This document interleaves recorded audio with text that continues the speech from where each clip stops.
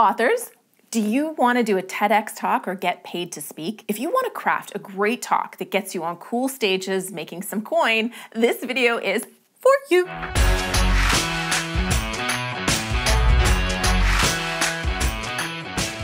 Hey there, I'm Julie the Book Broad from Book Launchers. We're your professional self-publishing team helping you write, publish, and promote a nonfiction book that will help you have a huge impact on your readers, and done right, will help you grow your brand, build your business, and make you money. The best part?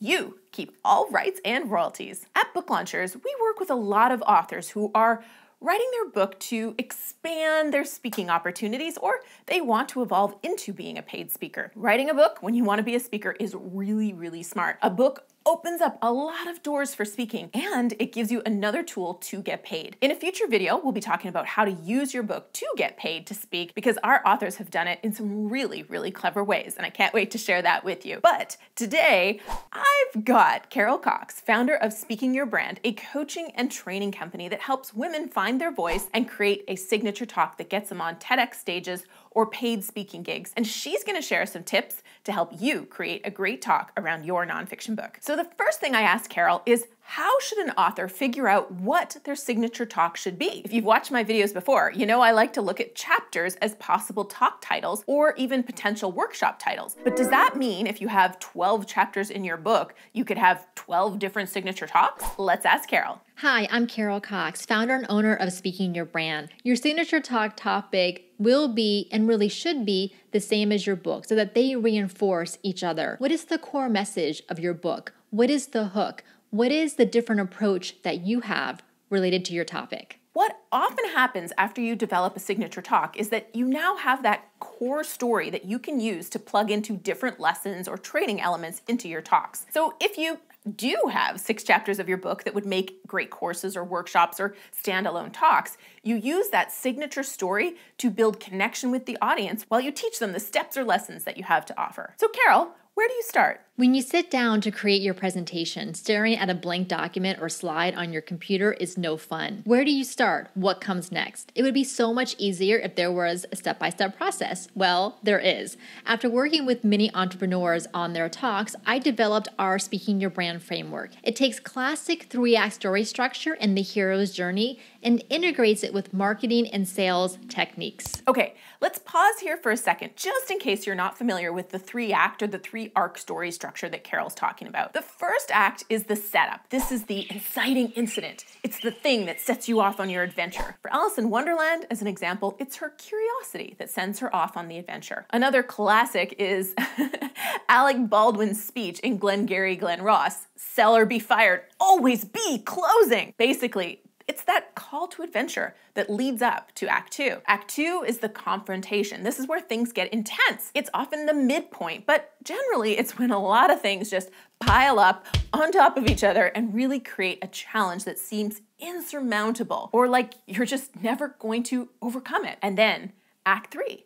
The resolution. It's really the lead up to the resolution, the climax, the denouement. It's really, everything gets, ideally in my world, wrapped up with a nice little bow. Carol also mentions the hero's journey. Our client, Scott McMillan, put out this fabulous book right here, Be the Hero of Your Life. If you're looking to dive more into the hero's journey in your life, this is an excellent read. So now you've got that foundation, Carol's gonna help you apply it to your talk. Why do we like to watch movies and TV shows and read books? Because they take us on a journey. They start us with a situation, something that is going wrong, some kind of tension, and then it builds up and then it resolves that situation, resolves that tension at the end. That's exactly what your signature talk can do as well for your audience. Act 1 is where you set up the situation. In this case, what is the audience's goal? What do they want for themselves, their lives, their career, their businesses, their health, their relationships, whatever your area of expertise is? What is the obstacle that they see is in the way of them achieving their goal?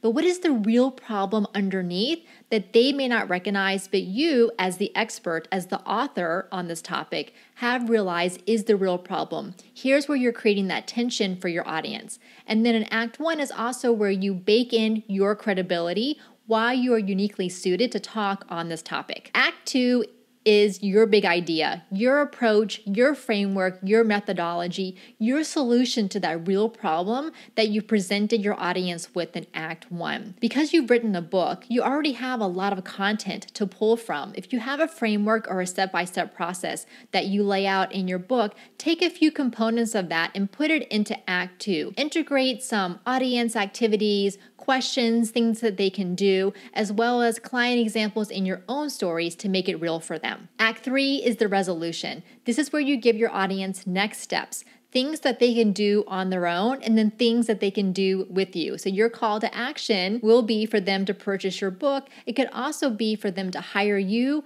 or your company. And you want to make sure at the end of Act 3 to leave your audience with inspiration and motivation to help them see that better vision for their future that you see is possible for them. Now, Carol has a really cool way of doing this with her clients. Check out the storyboard she uses to map out a talk and layer in cool elements that make a talk engaging.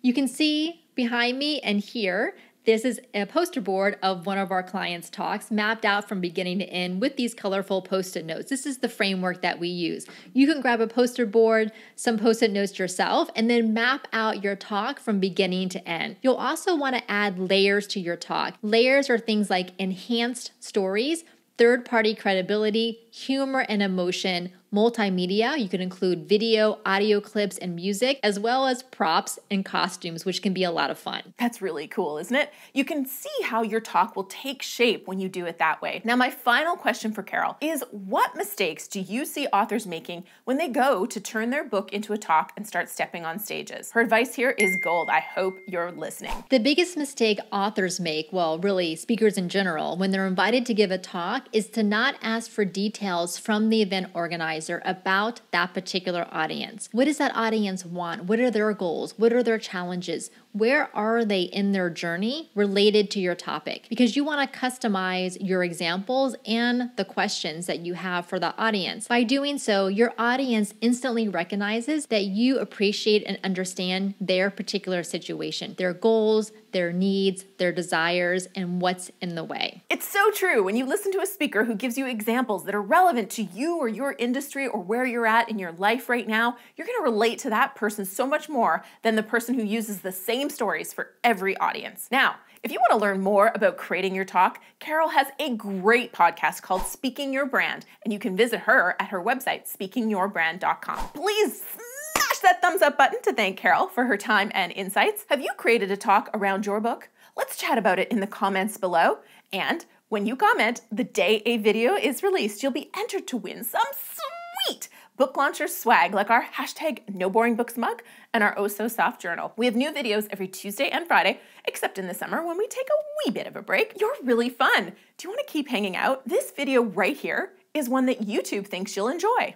And this video right here is an author spotlight with Ryan Berman, who has some really cool advice for authors who are writing a book to get paid to speak. Go ahead, click on the one that you want to watch.